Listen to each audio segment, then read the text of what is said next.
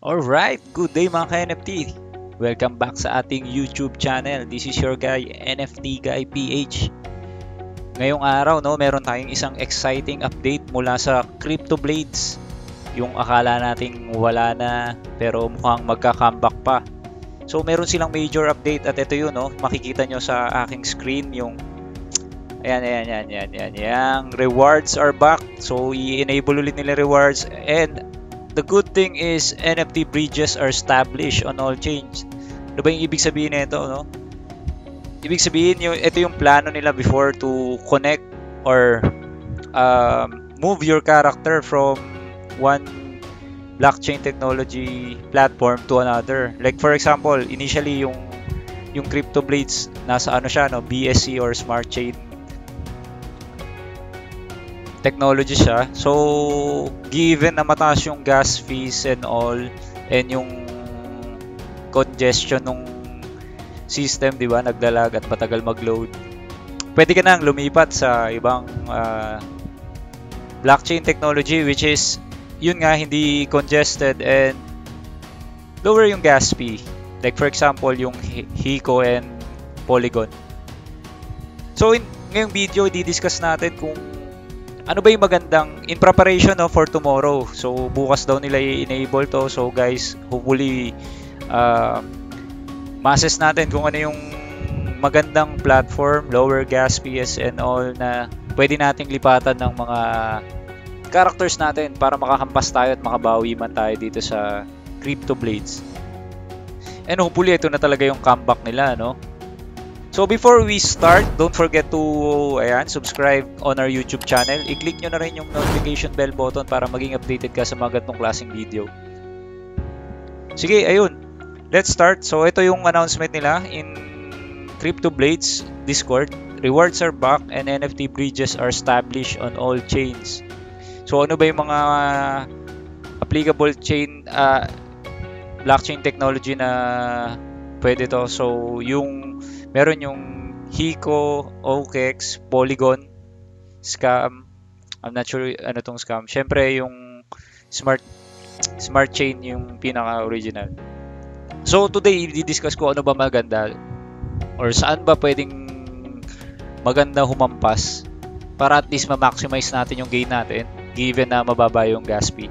So sa nakikita ko, meron tayong dalawang medyo familiar and established na technology from the rest, which is yung and confirm yung mababa yung gas fee, So yun yung HECO and Polygon. So we'll be focusing on that too, and we'll discuss on how to also enable yung or i-create yung network nito sa MetaMask natin.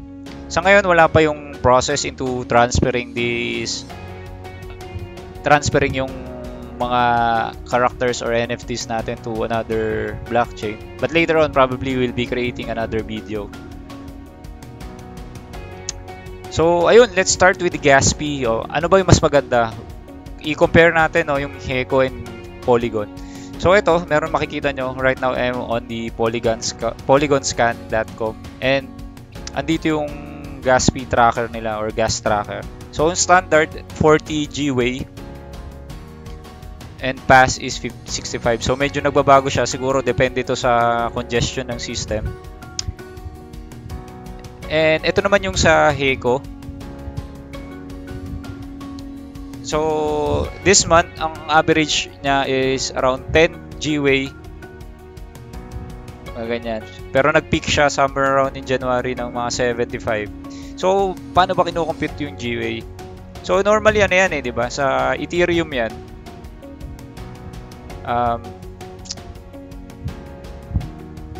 So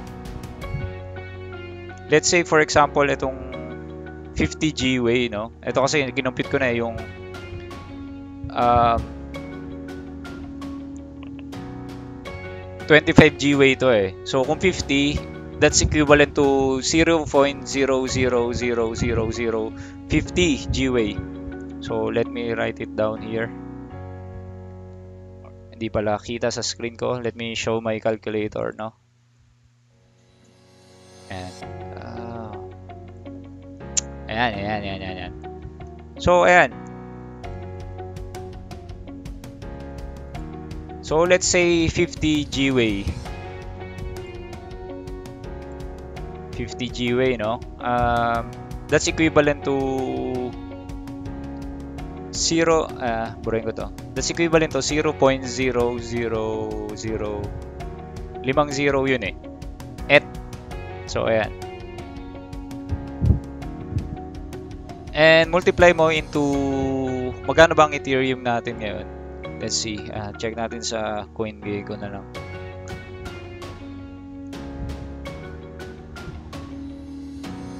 Ethereum. In peso, tingnan natin. So, that's approximately around 216,000, no? And times 216,000. So, sa Polygon MATIC, you will be paying 1 peso gas fee approximately for around 50 𝐥𝐴.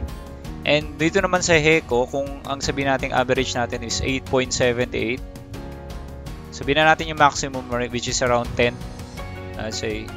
So 10 𝐥𝐴, which is approximately, lagay tayong 5 zeros, 10, ayan, times 216k.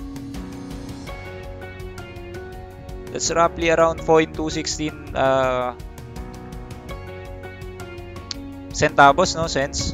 So mas maganda yung mas malaki yung mas maliit yung gas fee na binabayaran natin sa HECO.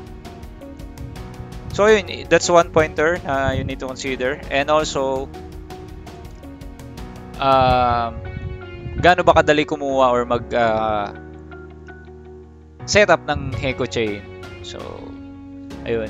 I think you will need HT token to have in HECO, and then in Polygon you need MATIC token.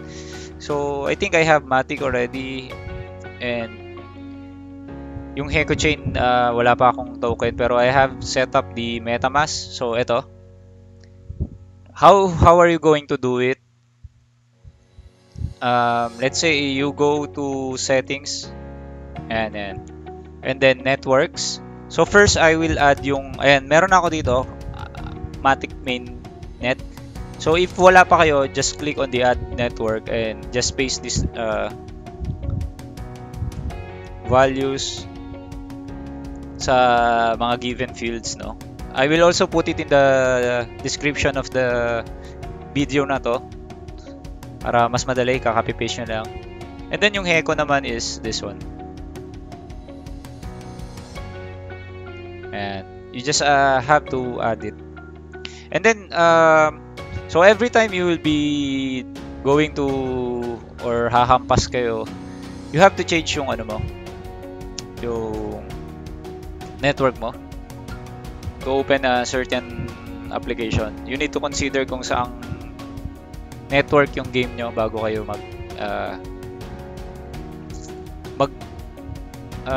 laro or in Cryptoblades sumampas kayo. Otherwise, it will not detect your wallet. And then, ayun. So, sa gas fee and all, ayun, mas labang yung HECO, I would say. And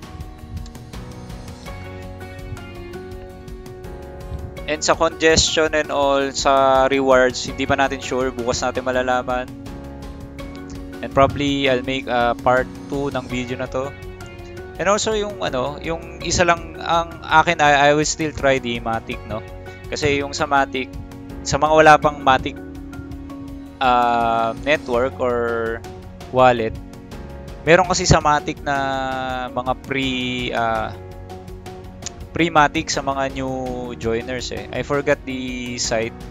I will just paste it in the description. Parang siya, mga maliit na value ng MATIC to help you create, connect your wallet to a MATIC application initially. Kasi, di ba, yun yung mahirap. Sa BSC, you have to transfer kagad ng Binance or BNB token in order to connect man lang or pumasok sa isang game. Unlike sa MATIC, merong mga site like yung FAUCET ba yung tawag doon, na they will give automatic supply, they will give a little amount of MATIC para lang pang gas fee nyo sa umpisang transaction nyo sa Polygon. You just have to get the legit site, and I will probably paste it on the description below. So ayun, yun yung sa MATIC. Ito yan, how much can you get? You can get 0.005 MATIC, which is enough yan, I think, to do a basic transaction. Tignan nyo, you can do 100 basic transaction in the network. So when you're trying tomorrow siguro, when you will try to check kung ano yung mas magandang rewards and also kung saan yung mas malaking kita, you can try yung MATIC. So hindi mo na kailangan bumili ng MATIC token panimula. Okay? So ayun, yun yung comparison natin ng HECO and MATIC. So before we end, probably kung hindi nyo pa napansin, meron din tong event, yung announcement nila para sa 6 stars, para sa epic comeback nila, Black Friday frenzy nga. And you just have to click this link and do the task here. And basically, i-tweet nyo lang yung Twitter nya and retweet yung isang, tweet yung news nila, yung update nila, and then retweet yung tweet nilang post or yung tweet nila. And then just add the MetaMask wallet ID para kung manalo ka, you have a chance to have a 6-star token, 6-star weapon. It's hindi siya sure win, it's random. So ayun guys, quick update lang. Maraming salamat kung umabot ka dito sa part ng video na to. Don't forget to hit the like button kung nakatulong ito, and subscribe ka na rin para sa mga ganitong klaseng video. So ayun guys, happy investing, ingat sa pag-invest, and God bless. See you on my next video. Bye.